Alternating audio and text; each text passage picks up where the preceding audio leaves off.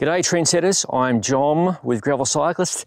Today I'm coming to you with a video where I share my tips on how to save yourself some wear and tear on your Shimano Di2 drop bar shifters. Now this tip works on every generation of Di2 drop bar shifters, barring the original 10-speed Dura-Ace Di2. There's a special diagnostic tool where I believe you can play around with the shifting functions, but that tool generally isn't available to everybody. Moving forward in a 2x scenario and default out of the box, a Shimano Di2 right shifter, the rear paddle shifts down the cassette to an easier gear and the front paddle shifts up the cassette to a harder gear. Obviously there's a lot of wear and tear going on with that one shifter. Meanwhile, the left shifter doesn't see as much use in most scenarios. It handles the chores of the front derailleur shifting. Because these shifters both feature electronic parts, switches and so on, eventually with a lot of use they're going to wear out. In fact, one or two of my friends has thoroughly thrashed a couple of pairs of Di2 shifters over the years to the point that the rear paddle no longer shifts anything.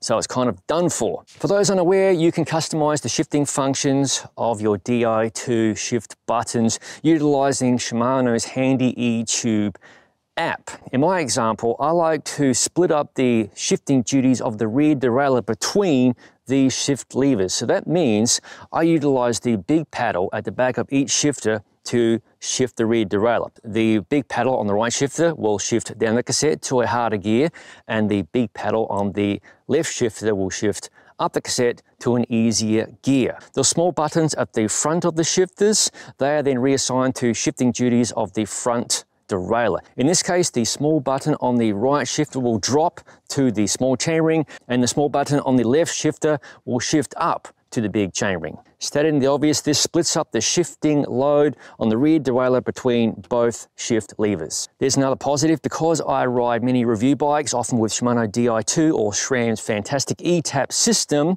SRAM's eTap relies on one paddle to shift up and down the rear derailleur and both buttons at once to handle the front derailleur shift. So this configuration I just mentioned is almost similar.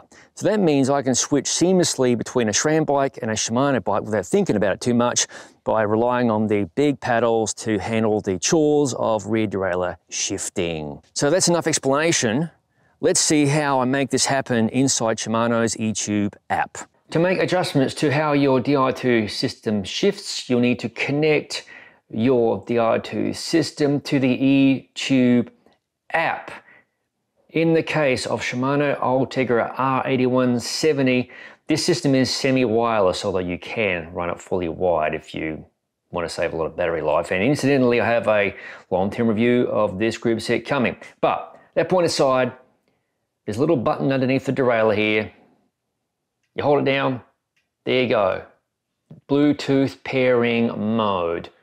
Now I will utilize the eTube app to connect to the bike. My phone with the eTube software, connect bike, and there we are, it's found the units. Okay. Now that we've connected to the bike, we're just going to confirm the units. Next, we're going to modify the shifting. We're in the customize screen. So we'll tap the shift levers.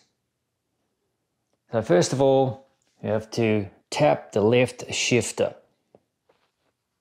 Wake it up. Do the same for the right shifter.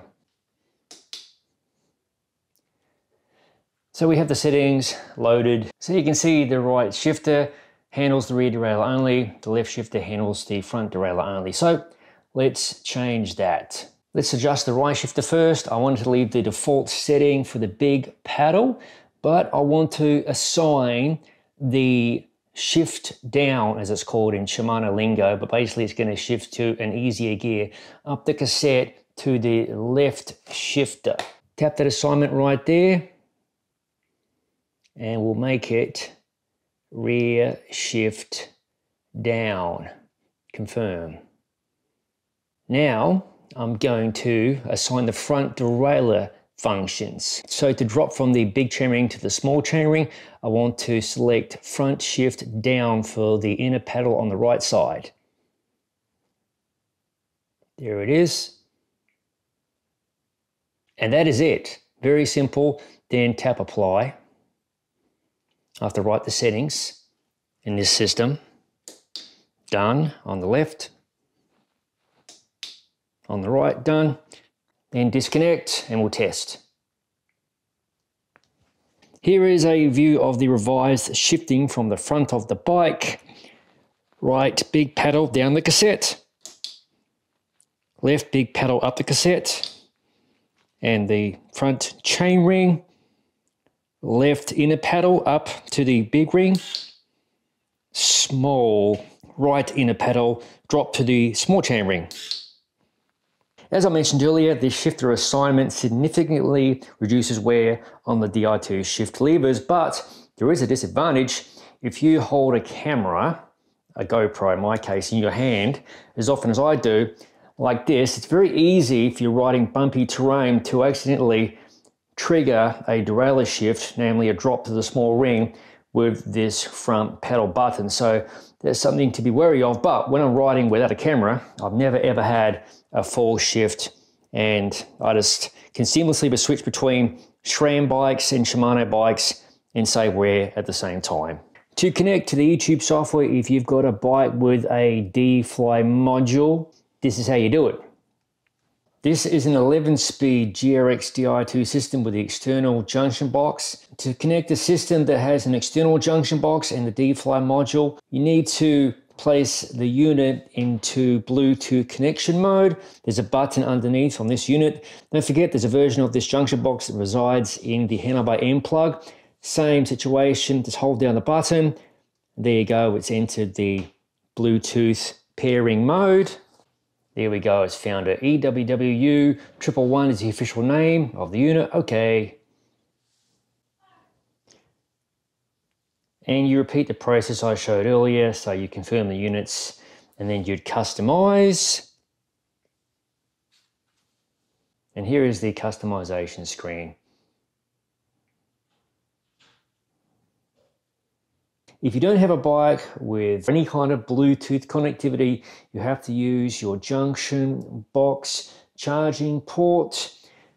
Here's the charger, and you can connect this to your laptop, run the eTube software, and configure your shifting. Important note, if you have the older charger for your Di2 system SM-BCR2 like this one, you'll have to use version 4.04 or earlier of eTube.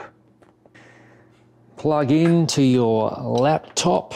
Charging was stopped because the eTube project has been started. That's normal. Okay. Unit recognition. And there you go, everything's connected. Okay. And from here we can customize everything just like we did with the phone, etc. So there you have it. That's my video, my tips, my hack video, some people might say, of how to save yourself some wear and tear on your Shimano Di2 drop bar shifters. And if you like SRAM, well, you get a bonus as well. As always, thank you for watching. If you haven't already, please consider subscribing to the Gravel Cyclist YouTube channel for interesting content such as this. No bull gravel bike reviews, other product reviews, ride experience videos, and of course, general madness.